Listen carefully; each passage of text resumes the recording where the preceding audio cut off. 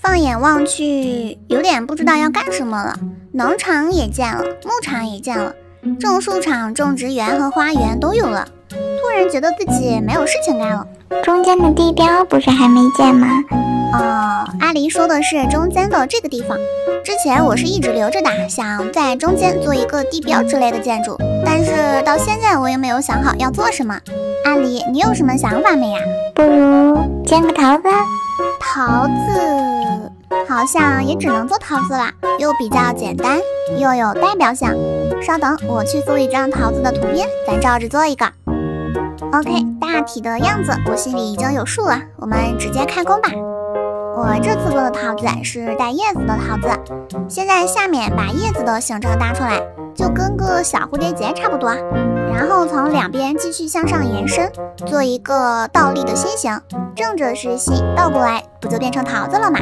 不过因为我们整个桃桃山都是斜着的，所以这个爱心所以这个桃子也只能是斜着的啦。OK， 轮廓搭完了，下来看一下，不错吧？看着还挺圆润的，有那么点桃子的味道，就这样定了。下面的叶子部分，我打算用原木还有树叶来填充。树叶的话就选用竹叶吧，我现在真是越来越喜欢竹叶了。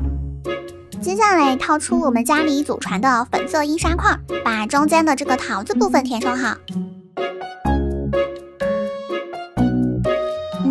虽然是斜着的，看着有点奇怪，但是总体还不错。接下来从家里拿一点黑色和红色的印刷块，把眼睛和腮红做好。没有表情的桃子显得呆呆的，眼睛有点小了。也是啊，这么大的桃子，眼睛只用一个黑色印刷块，有点小了。那我就把这边放大一下吧，来上4个，然后旁边掏一个洞当做腮红。今天的火箭背包是怎么回事？老是控制不好。右边的先别改了，这样挺好看的。这样好像也不错耶，一个眼睛大，一个眼睛小，有一种俏皮的感觉。就是这个桃子的脸好像有点黑耶，而且这个粉色印刷块是那种深粉色，跟我想象中的淡粉色还是有点差距的。所以我思来想去，不如来蒙眼星弄一点粉色的星光包子。这样既可以发光，又可以变成淡淡的粉色。我去，不小心飞到小紫的脸上了，打扰了。出门之前忘了数一下，这颗桃子总共需要多少个粉色星光包子了，那就多砍一点吧。不过自从砍了这第1颗之后，走了半天都没有遇见第2颗了，又开始脸黑了。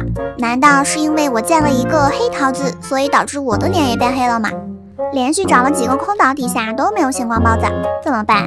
要不别找了，咱回去种点就行了，怎么着也得找快吧。也是哈，手里已经有粉色的星光包子了，再种出来粉色的，那还不是轻而易举。走，回家。回到家里也还是晚上，这个桃子的脸真的好黑呀！哼，我没有找到粉色的星光包子，都是因为你。这也能赖上？明明是你自己脸黑。种包子得需要晚上才能种，白天来看一下许久未见的小恐龙。之前的小恐龙已经长大了，那它会不会咬我呀？下去试试。哎，它竟然不会咬我。虽然它的脖子上没有挂铃铛，还是野生迅猛龙，但是受它爸爸妈妈的影响，它也不会攻击我，真的是太棒了。终于等到晚上了，今天就来种星光包子。在地上放2个蒙眼星石块，再把旁边的火把都打掉，不能有亮光。哎，过来看，南瓜地里面杀出了一个野萌宝哎，我们可以留着它，正好呆布布的墓碑上还没有照片呢，到时候把它驯服了，给呆布布当照片。开始我们的养包子计划，用粑粑催熟。哎，这个颜色是红色吧？我身上没有红色的包子呀，怎么能长出来红色的呢？我的是绿色的。再试一下，看看这次会出什么颜色。家里的便便不够用了，拿小麦种子来催一点。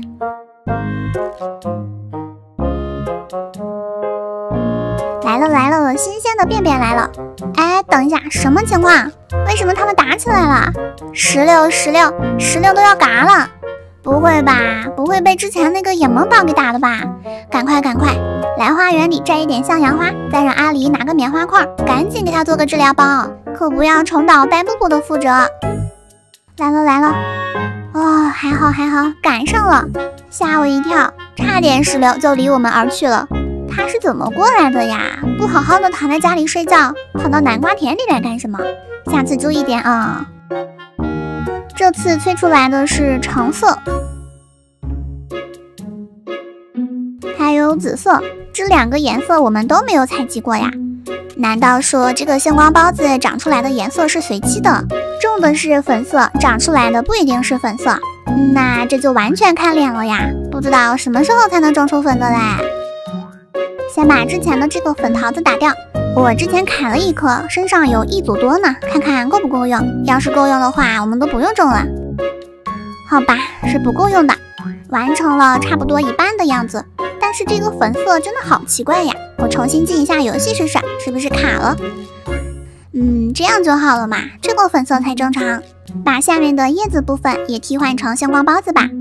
可以，也挺好看的。接下来只需要等待晚上，再种出1颗粉色星光包子就好了，我们的大桃子就可以完成了。我催，这个好像还是红色，再催，绿色、紫色，这个是黄色、紫色、蓝色、蓝色、青色。哎，一晚上又过去了，粑粑都用光了，还是没有种出粉色的星光包子，脸也太黑了吧！回家休息一下，再去牧场里搞点猪便便，明天晚上再继续啊！哎，慢着！石榴，我的石榴，你怎么嘎了呀？我就半天没有来看你，谁干的？这到底是谁干的？太伤心啦，又损失了1名野人。哎，我太难了。来牧场里面收集了2组的便便。哎，等一下，刚才我好像看到了什么东西。不是吧？真的有一个包裹？怎么回事？种树场里的野人怎么又死了？我看看少了谁啊？米小拉、百川、二郎神。哦，少了黄豆豆。种树场里一直是很安全的呀。这次怎么又死了一个？我觉得可能是树太黑了，上面刷的怪掉下来了。有可能，看来种树场里面也不太安全。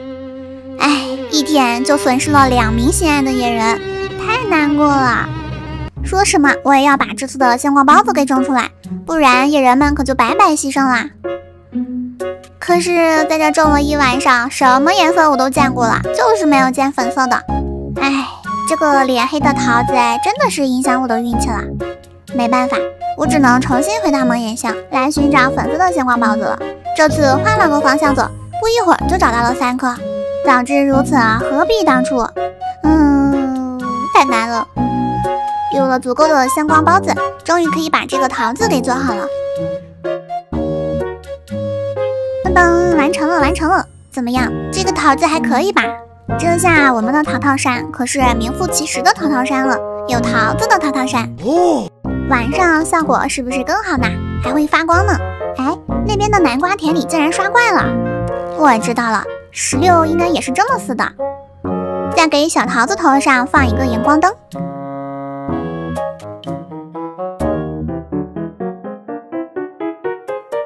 瞬间变得呆萌起来了，有点像长江7号头上的小啾啾。好看。用我们家2个野人换来的地标建筑桃子，哎，伤心。看来是时候该去训一点新的野人回来了。